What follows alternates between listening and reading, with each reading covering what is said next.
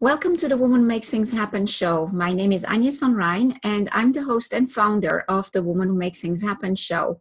I'm also a personal branding strategist, a mindset coach, as well as an organization expert to professional women who want to reach their full potential in life and in business, but without giving up who they are and what's important to them.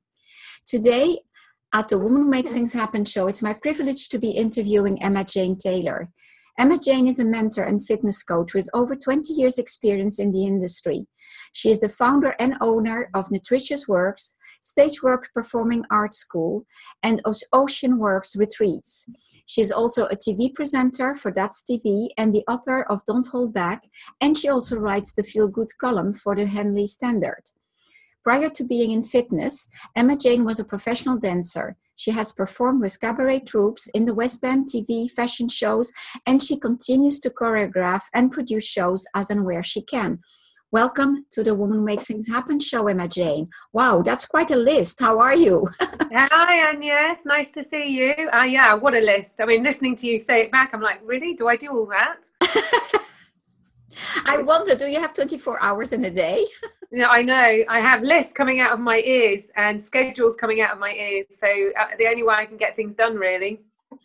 Okay, so obviously I know a little more about you, but our viewers and listeners don't. So tell us more about you. Okay, so Agnes, I have been a very passionate performer, dancer throughout my years. And all through my childhood, I danced, I ran around, I sang. I just wanted to be out there performing.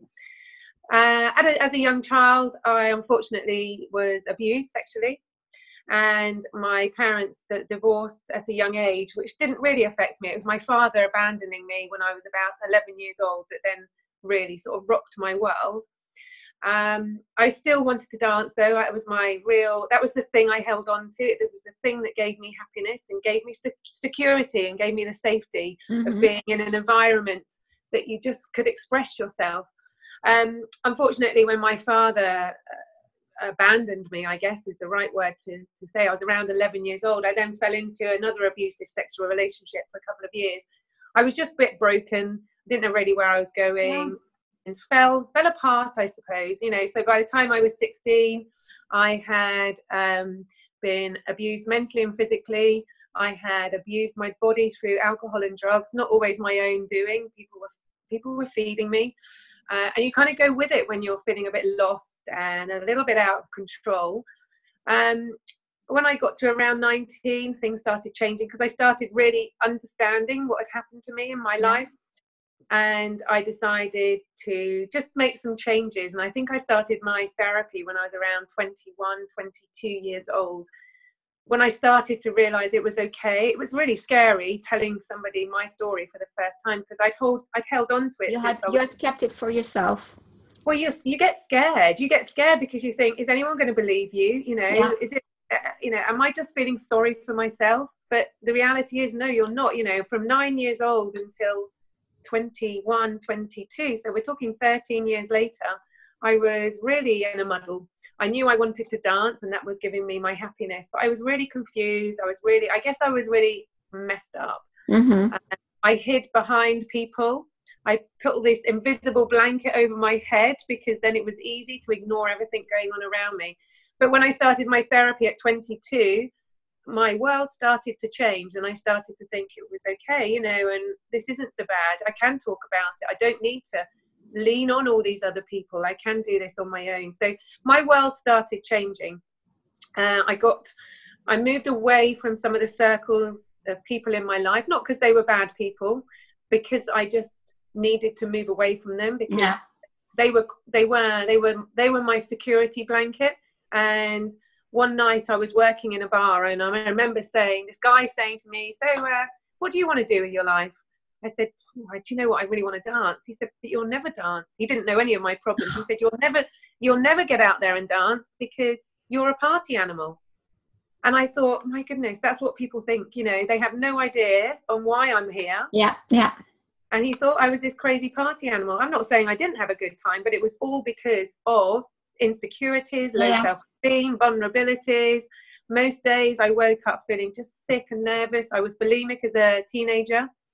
And it was a very difficult time. So that was a real turning point for me. I stopped alcohol. I stopped socializing with people with.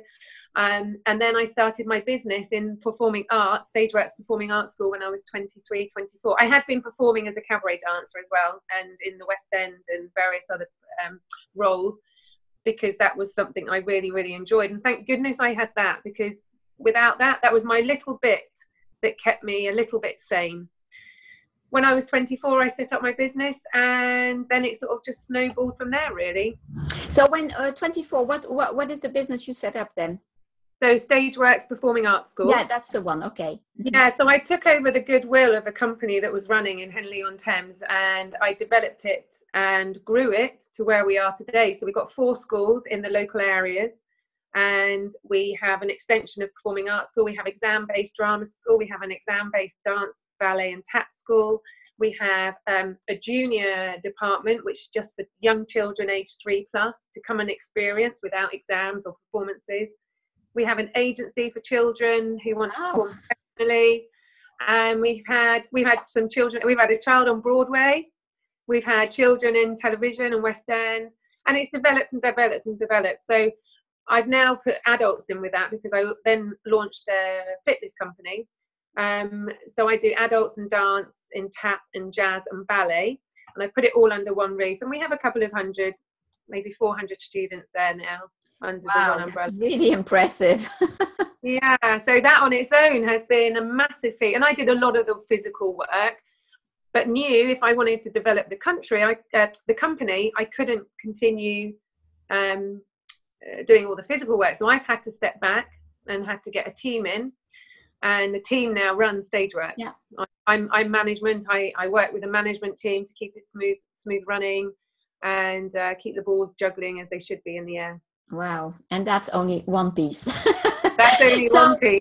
So Emma Jane, let's rewind a little bit, because quite often, as you well know, when life has stood in the way, one way or the other, we're very easily in this place where we don't see any way out, assuming we want to admit all of that to ourselves.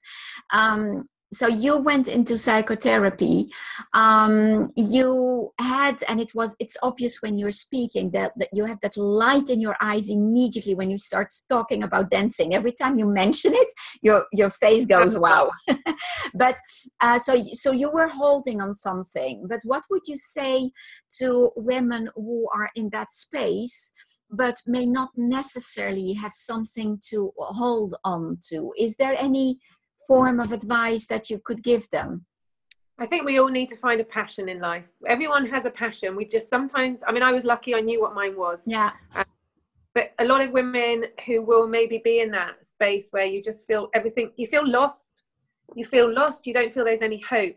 But deep down, you have to try and find something that you love, whether it be drawing, walking, writing, dancing, cycling. There is something for everybody out there. And don't doubt yourself. Never doubt yourself. Never think that you're a failure or you're a victim. It's all part of who you are, where you are, and how you move forward. I've never thought of myself as a victim, because I think if I ever thought of myself as a victim, I'd have never got on.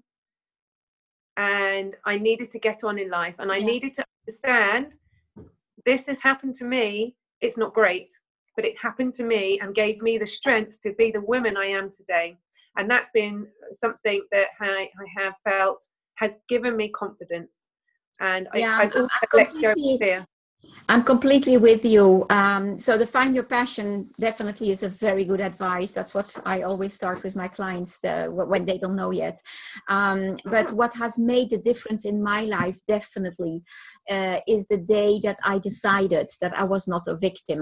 I've spent my life finding excuses in others and circumstances. The day things really started changing is when I decided to take charge and look for the answers inside and not outside of me. So I'm fully with you there. Yeah. I think you need to turn yourself inside out. Yeah. And that's how I did. I went to psychotherapy, hypnotherapy, Reiki, acupuncture. I mean, I did an A to Z of therapy, and I still go to therapy if I feel I need it. Not because I need to clear up the past. I need to keep myself strong and moving forward. Yeah. There isn't anything wrong with that. So turn yourself inside out, keep your brain focusing forward, and then you will feel so much more confident with yourself and the world that you're living in. So very good advice, definitely. So let's go back to your business. So what on earth made you decide all of a sudden that you needed to go into fitness as well? Fitness. So when I set up the Performing Arts School and I danced and I taught and I did everything else, I also realized I couldn't do dancing all the rest of my life. You know, I had to find something else that had synergy, and I always loved fitness. So I then went off and became a personal trainer, and I trained as all sorts of different genres, into circuit training, exercise to music, step aerobics, boot camp style.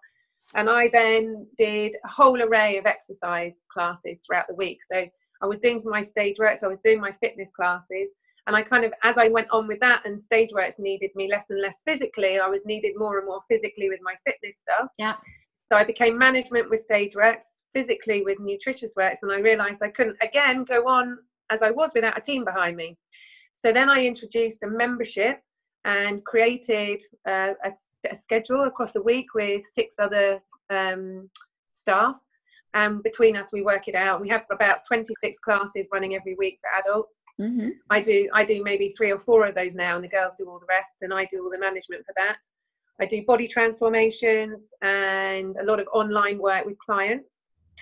So now we have 2 companies running, very, very busy, one with children, one with adults, one in dance, one in fitness. But it's an energy that I really, really love. And I have an amazing team of people. I thank them every week for the hard work and support that they put into the company, because I think it's really important to support your team and support your staff and make them realize that they are integral to your business, which my girls are. And here I am now, 2 businesses later. And that's still not enough. No, that's still not enough, apparently. So before we move into the rest of your activities, I think that there's one other area that probably is interesting for viewers and listeners to have your tips is, how do you get organized for all of that? So obviously you are outsourcing, you are delegating, you are building a team, and you know how to motivate the team by giving them positive feedback, etc., and being grateful for what they do. But is there any other tip that you would give to our viewers as to when it comes to juggling multiple agendas? So all that you've just said, absolutely. And then have a tight schedule. So on a Monday morning for me is my admin day, and I have an A to Z of lists of things that I need to tick off. So whether it be speaking to my admin staff, whether it be speaking to my team, whether it be emailing my clients, whether it be making sure that I've written my column for the newspaper, or I've got my interviews set up for my TV work. Everything is there, and nothing is missed off that list. So on a Monday, I go through it, and I probably could do 10 hours office work that day. Mm-hmm. But once I get all of that ticked off, and it's the same schedule for the following week, and if I need to add to it, we add to it. But I have a printout, and that's how it works. And then before I go to bed every night, I write my list of what I have to do the next day. Yeah. So before I go to bed, I've dumped it. I know I've got to be up at 5. I know that your mind. Absolutely. This morning I started at 6, so I was up at, so I know exactly what I'm doing, and it's, so you're clear and you're not worrying or thinking, where the hell am I going next? It's all there written for you. So be organized with a schedule of things to do, and before you go to bed, write a note of what you have to do the next day. So obviously one of my areas of expertise being organization, this is all music to my ears, definitely. So I get a gold star. Sorry? Have I got a gold star for that? Yes, you do. Absolutely. No, but I think what's interesting and what you're saying is underlying that is that you're focused and you have discipline and you stick to it. Absolutely. And a lot of women in particular are very, very easily sidetracked. And then they wonder why 3 hours later they are still not doing what they had meant to do when they were starting. Yes, absolutely. So I'm conscious of time. So how did you start a TV presentation? Oh, so about 2.5 years ago, I was invited onto the TV Oxford to talk about, they invited me as a guest to talk about my work. So they did a whole show on me with my fitness, my nutrition, my dancing and my StageWorks. After the show, I got talking to one of the directors there, and she said, oh, you know, it'd be really interesting maybe if we could talk to you about doing some more work, about maybe getting a show put together. Anyway, then they called me in to cover someone on maternity leave for 4 weeks. And then by the end of those 4 weeks, I had my own show, Wellbeing Show. And here I am 2.5 years later, presenting the Wellbeing Show. It's a great format. It's a great platform for women or women and men actually in the wellbeing industry. It doesn't matter. It could be mental or physical work that you do. As long as it's bringing goodness to people's lives. And then we do a show each week. I record 2 shows a week. Yeah. And then they go out throughout the year. So it's a great platform for me. I love it. Amazing. So that means a few more people as a team. Yeah. So then I have a PA who works with me on that. She works with me, helping me get my guests together. And I'll just give her a brief on what I really want. She'll bring guests to my, email me who she thinks. And then if they work, we bring them in. So she finds them for you. We work together, but she quite often will find them herself. Yeah. And as if that's not enough, you've written a book. I'm writing a book. Yeah, I'm writing a book called Don't Hold Back. Now, this is a motivational book based on my story on life and how I've got through what I've got through and where I've got to today. You know, I know that every story is different. And, I don't claim to know everything. I just know what's worked for me from a 9-year-old child to a 40-something woman. So I know that in the last however many 30 years, I have turned my life around. I've understood. I've forgiven lots of people. I forgive everybody. Yeah. And anybody who's brought bad or unhappiness or negativity to my life, I let them go because life's too short to hold on and be bitter. So it's how I turn my life around, and it's written. It needs to be edited, and then it's out there. Mm-hmm. So you will have to give me some lessons on how to get a book started, because I definitely have a book in me for quite a long time already. You know what? I think everybody has a book in them. Yeah. Of course, we all. I mean, life is all about stories. Absolutely, and we should be sharing that. Yeah. I've been too scared to write this book. Because, like we were saying earlier, I was too worried about how it would be interpreted. But now I think it's okay. It's okay. This is my story. Everyone has a story, and I'm going to help others, I hope, make them feel like they can. Yeah, and I always say, if I can help change the life of one person, that would already be amazing. So let's imagine when we can start sharing, which is what I'm doing with this video interview series also. It's great. It's all about inspiring other women to go after their dreams or reinvent themselves. Do you have any other plans? Other plans? So I've just launched a retreat overseas. Oh yes, I forgot the retreats. With a partner of mine. So it's a dream of mine to bring people together and take them overseas, or even into the UK for maybe 3 days, 4 days. I've just done one in Spain for a week. Yeah, you're just back, huh? Yeah, I'm just back from Spain, and we did a week out there, and it was amazing. You know, it's a mind, body, soul retreat. So we bring our guests back with their mental and physical fitness, and we inject the fun in it so they become aware it's okay to do fitness, mental fitness, and have fun and rest, because that's all part of making us function correctly. Yeah. So my clients that came last week lost on average 5 pounds in 1 week, which is brilliant for them. Yeah. I did lots of mentoring with them throughout the week. So I turned, all their negatives into positives. I've sent them away, and now I'm going to work with them in the UK to make sure they keep moving forward. So so that's been a great experience and something I've really enjoyed doing, and we'll hope to continue building the business. Excellent. As I said, I'm getting conscious of time. Emma Jane, where can people find you? Because with all these things, what is the central point where people can find you? So I have a web page, which is www.emmajanetaylor.co.uk. You'll find me on Facebook, Emma Jane Taylor, also known as the Inspirational Mentor. And you can find me on Instagram at the Inspirational Mentor, and I'm on Twitter as EJ the Mentor. And I suppose that all these links can be found on your website anyway. Absolutely. Yeah. It's all there. And everything that you need is there, or you can email us and we can send you all the details of everything that we do. Excellent. Emma Jane, thank you so much for your time. We could continue chatting for hours. We could talk all day. But thank you very much for your time. And so for the viewers and the listeners, regardless at what stage you are in your life, whether it's about breaking your self-imposed glass ceiling, whether it's about turning your passion into a business, where it is about turning your average business into a visible brand, or whether it is about working on your business and no longer in it, and Emma Jane could definitely help you with that as well. You can book yourself a discovery consultation with me on my website, and that is anyesvanrhijn.com, ANYESVANRHIJN.com. Thank you so much, and see you in the next interview. Bye.